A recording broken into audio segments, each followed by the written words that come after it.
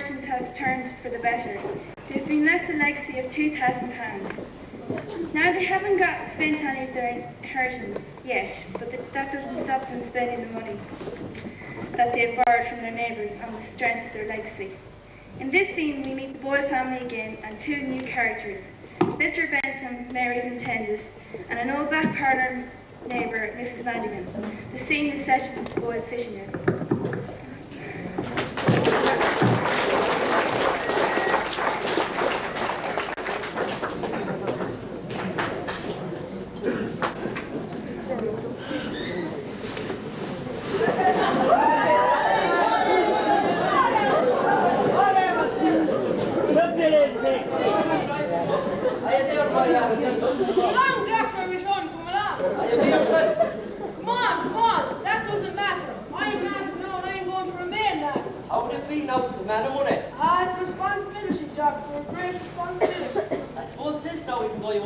Joxer, hand me over that attache case there at the table. Ever since this one has been passed around hundreds of documents through me. I tell you, you have to keep your wits about you. Well, I won't disturb you. I'll drop in when. Oh, alright, Joxer. Alright. That was the last one to be signed today. Now, Joxer, if you want to see me, I'm after service. What can I do for you, my man? Well, I just dropped in with the £3 and 5 shillings. Mrs. Madigan raised from the blankets. She says there's to be no hurry paying it back. Oh, tell her she won't be long without it. I'm expecting the cheque for a couple of hundred anyway. And there's £5 for yourself. I only give you everything before we're there together all the time. Me for you and you for me like the two musketeers. You're meant to be going now, Joxer. His Majesty Benton will be here any minute. Oh, by the way, things is looking into my match between him and Mary.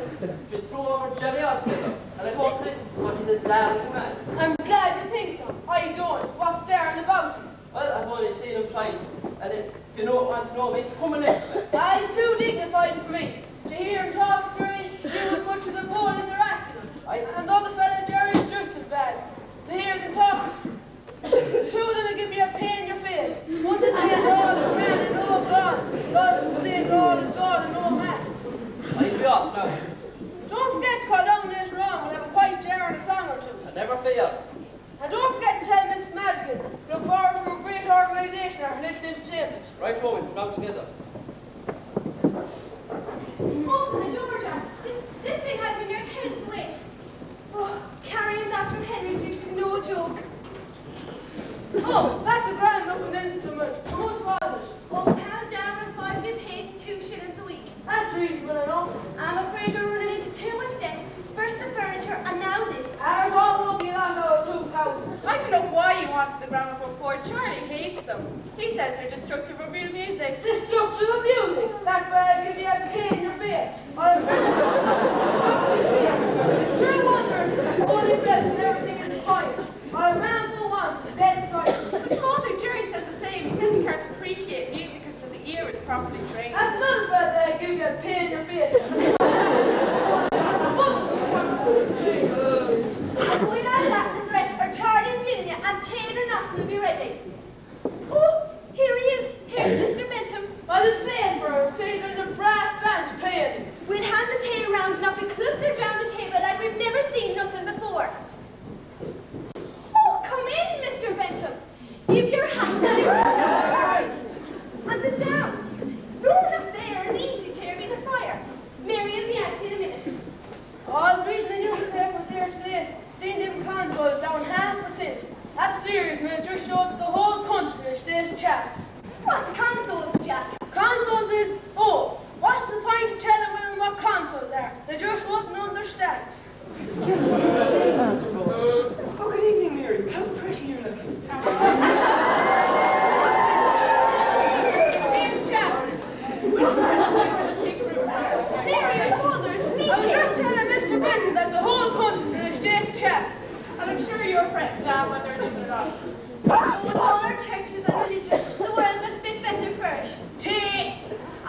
If people follow their religion better, there'll be a better chance for them. What do you think, Mr. Bentham? I'm afraid I can't venture to express an opinion on that point, Mrs. Boyle. Dogma is no attraction for me. Oh, I forgot you don't hold us. What's this you said you are? At the office, Mrs. Boyle. At the Oshfish, what in the name of all that? Tell her, Mr. Bingham, tell her. Tell me to explain in a few words. It's interesting is the existence of an all-pervading spirit, the life breath. This life breath is called the prana. The Prona, what a comical name. That's the broad. This the broad. Wish, Jack, wish. Happiness of man depends upon his sympathy with the spirit. Many who have reached a high stage of excellence are called yogi. Yogi. I seen once them in the streets. That's very curious religion altogether. I wouldn't care to mend in that sort of belief at all. Isn't all religions curious? For no one to believe them if they weren't curious. Take the real Dublin people, for instance. They know more about Charlie Chaplin and Tommy Mixon than they do about St. Peter and St. Paul. Come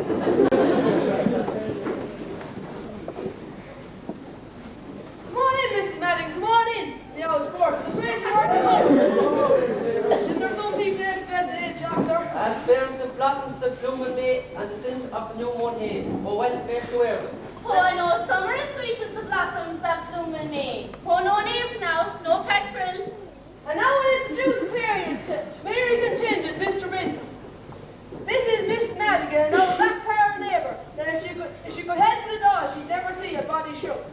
I'm sure it's a great pleasure to know you, Mrs. Madigan. And I'm going to tell you, Mr. Benton, you're going to get as nice a bit of skirt in Mary here. This dressed up doll is knocking about looking for men when it's stepping the once. I remember as well as I remember yesterday, the day she was born, of a Tuesday the 25th of June in the year 1901, at 33 minutes past 1, in the day before Foley's clock, the pub at the corner of the street. And sure I remember saying to Joxer there, who I met coming up the stairs, that the new arrival in Boyds were up to be a hearty chiseler but lived, and saw signs on it. Here she is today, going to be married to a man, looking as if he's fit to commensurate in any position in life, if it please God to call him. Sit down, Mrs. Madigan, sit down, the old sport. Now we'll introduce you to Joxer Daly, past chief ranger of the dear little Shamrock branch of the Irish National Foresters, an old front-top neighbour that never despaired even in the darkest days of Ireland's sorrow. Little is Brandon, Captain, little is Brandon. We're often in a tight corner, eh, Joxer? And Foley Schnook. We come out with fly, Captain, we come out with fly. And now for a drink. I know she won't refuse an old friend. Well, Mrs. Madigan, is it tea or what? Well, speaking for myself, I just drank a tea a minute ago, and I'm afraid to drink any more. I'm never the same when I drink too much tea. What about bottled stout or a glass of whiskey? Well, now the bottle is now too heavy for my stomach after the tea. But try the ball of malt. There's nothing like the ball of malt. Occasionally, like. Too much of it isn't good. Ah, God, child, don't put too much water in it. I suppose you used to be living this place. Well, I like the place near the sea. That's it, that was me cradle to be me grave. The sea is always calling me. She is calling, calling, calling, in the wind, in the sea. Another drop of whiskey, Mrs. Madigan. Well, it'd be hard to refuse, seeing the suspicious signs that's in it. Oh, sound, Juno. Mary haunts our mountains. Here, here. Oh, that's a dazzling song, a dazzling song. Ah, no, not really in particular humour. God, why would you, child, and you're only going to be married? Sure, I remember as well as I remember yesterday. It was a lovely August evening, exactly according to the date, when me own man, the Lord be good to him, and we was sitting shy together in a dotty little nook on a country road adjacent to the stiles. Let him scratch your lovely little white neck, says he, catching hold to a dangling bramble branch that was holding clusters of the loveliest flowers you ever seen, and catching it, so his arm fell accidentally round me waist, and as I felt it tightening and tightening and tightening, I thought my bosom was every minute. And the little green leaves that were shaking on the trees, and the gallivantia butterflies, and the buzzing of the bees. Order for the song.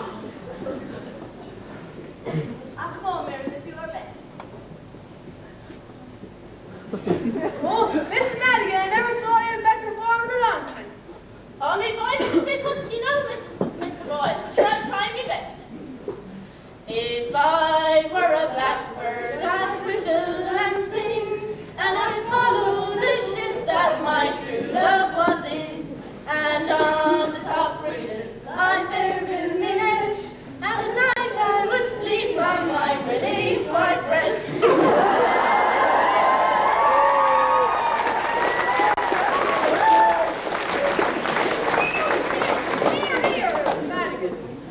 Great song.